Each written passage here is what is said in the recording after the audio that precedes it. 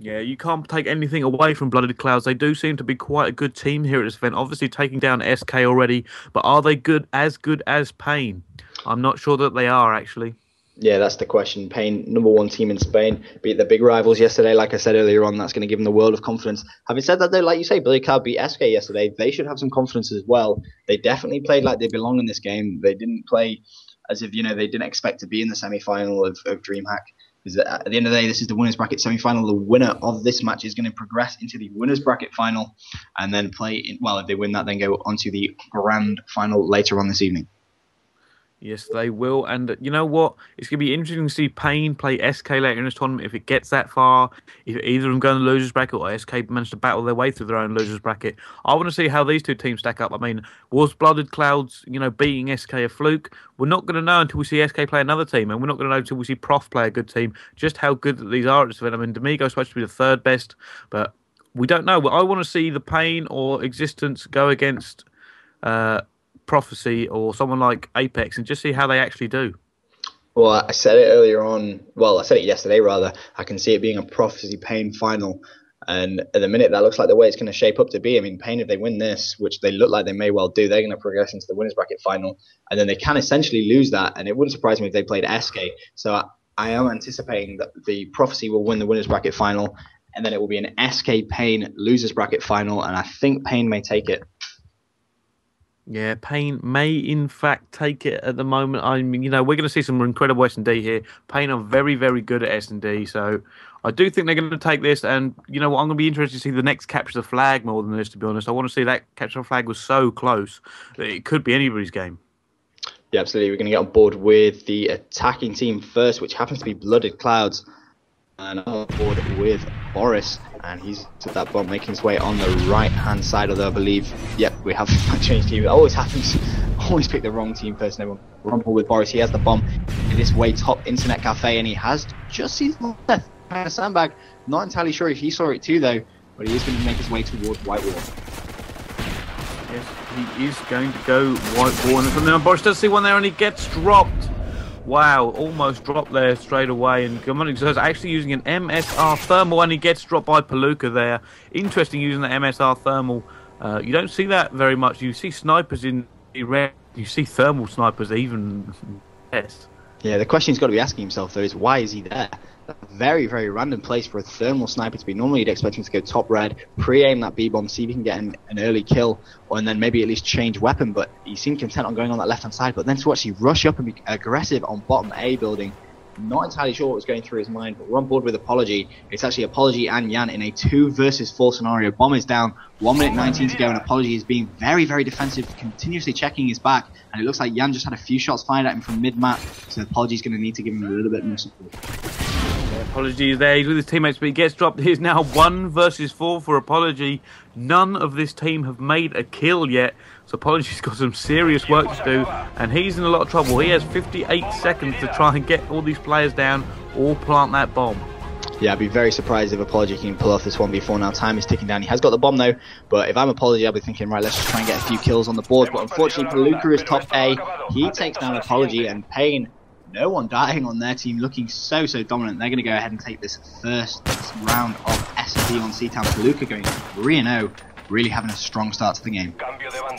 Yeah, they are having an incredible start to the game, and we did predict this. The Pain would be the dominant force and search and destroy. Palooka 3-0 as we stay on board with Blooded Clouds for their defense, as we will be doing a 2-round switchover, so we'll watch one of each side of these teams before we switch. Here we go, on board with Gnome Boris, as he looks like he's playing aggressive, straight through the bottom, see if he can pick anyone off. He's not stopping, he's going all the way, and it looks like he's going to try and flank here. I'm pretty amazed he's managed to get all the way into Pain spawn without a Pain player. Seeing Tojo does take down Zays quite early on. That looked like that was in the mid-market area. And Legendary takes down Apology, and Boris being very cautious, even throwing that second stun. That was a little bit unnecessary, if I'm honest. That Semtex was always going to kill Boris. Was always going to kill Legendary, rather. Not entirely sure why he did that, but that's a nice shot cross-map with the PP on Tojo. Looks like he's just going to try and patrol this. He has made it 2 versus 2. It's Yan and Boris up against Palooka and Style. Palooka's still to die, though. And Yan does take Style down. This is going to be a 1 versus 2. And I think I'm going to go ahead and change team and get on board with Palooka. Yeah, let's change team and get on board with Palooka. And you know what? That paid off for Boris right there. He took the risk. He run all the way across the map and picked up 2 nice kills, which has given his team the advantage now. And Palooka looks like he's got to go get that bomb. He is in their spawn at the moment, and I'm sure one of the players is around here somewhere just before we switched over. Yeah, Palooka knows Boris is somewhere around here, and he has in fact just seen him. That was really nice play by Palooka. Just saw his gun peek out around the corner and got a very, very simple kill. But now it's going to be Palooka versus Jan. The problem Palooka has, though, is Jan is going to know where he is, and he may in fact know bomb is down as well. So Palooka, quite a bit of work to do now. 1 minute 4 needs to try and get his hands on that bomb and decide which bomb he's going to try and plant at. Yeah, he does, and he is playing it very, very cautious. I mean, he does still have a little time left. 55 seconds isn't a small amount of time, and he is playing it incredibly cautious. End up going across the entire other side of the map before he goes to get this bomb. Is he looking for the kill? I think he's dedicated his mind to trying to get the kill. Not entirely sure why. This is a very, very risky strategy. He's left the bomb at the other side of the map. But this strategy has in fact paid off for him. If Palooka does not get this kill, if he gets turned on, I swear I will quit playing COD. This is absolutely ridiculous. Where has he gone? This is the problem Palooka has now. He's actually lost the player. Where is he? There he is. Oh, so lucky to find him again then. If Goblin Yan had gone up top, he could have been in serious trouble, especially as he was turning around there. So close for Palooka there. That almost failed completely when he ducked behind them pillars and lost sight of him. But you know what? Paid off for him in the end. Yeah, you're right. It did pay off for him in the end, but that is far, far too risky. I would not risk doing that, especially not in a winners bracket semi-final. That's way, way, way too risky for me. But we will go ahead and change team. Get on board with Bloody Clouds. They're now losing 2-0, so they really need to try and get a round on the board. On board with Boris. He's got bomb. He's on this left-hand side using his ACR with feedback. Yeah, as we are on board with Bloody Clouds, we are looking at Gnome. Boris gets taken down by Palooka, and just amazing thing there, Demonic Zaid is up the top right now. He's looking for someone by the look of it. He's looking for someone by that thing, and he keeps looking. He must have come into contact with someone or seen a stun from that area, as he's determined that there is someone here. Payne Tordra actually getting 2-piece on the other side of the map, leaving Zaid on a 1 versus 4, and now he gets taken down. What? No idea what just happened there. Zay's turned the corner. He knew exactly where Style was. He had the first shot on him, I think. But yeah, he did, and he just gets dropped by Style. Not entirely sure how Style's gone ahead and done that, but that was fantastic play from him. But Payne 3-0 up in this S&D, and they're just carrying on with what I said at the start of this game. They're so very dominant in S&D that I just can't see them losing. Yeah, they are so very dominant as we are back on board with them. And let's not watch Gnome Boris, let's watch someone else. Let's watch anyone with an SMG. No, it's actually 4AR. But let's have a look at Gremlin Apology right now, as he seems to try to be pre-aiming this top here. Someone's already gone down. Payne has taken a player.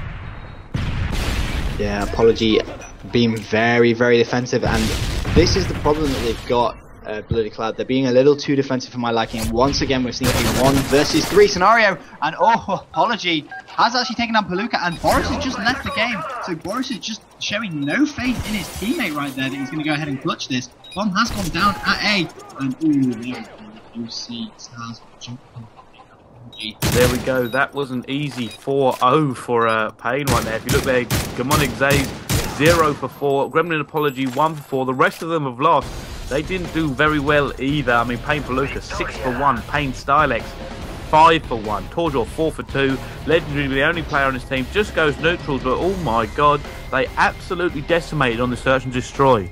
Yeah, they really did. Got to say, they're not a fan of Bloody Clouds leaving the game when one of your teammates is in a clutch moment, doesn't show much faith, and immediately he's going to be thinking, oh, my teammates don't have any faith at all. But that is actually a best of 5, so I'm not entirely sure why they decided to leave, unless they're trying to claim there's some sort of host advantage. Not entirely sure, but have been invited back to the game.